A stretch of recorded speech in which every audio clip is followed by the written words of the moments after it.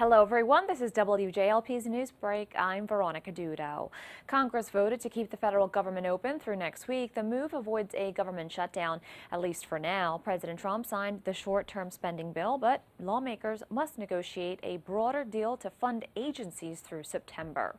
More than 1,000 officers with the New York Police Department will be equipped with body cameras by the end of this year. Officials say officers will be using 22,000 body cameras by the end of 2019. Pope Francis is on a historic visit in Egypt to meet with religious and political leaders. His trip comes on the heels of recent deadly Islamic militant attacks against Christians. Today, the Catholic pontiff urged Muslim leaders to teach their students to reject violence in God's name and preach messages of peace and tolerance instead. For more on these stories, visit app.com.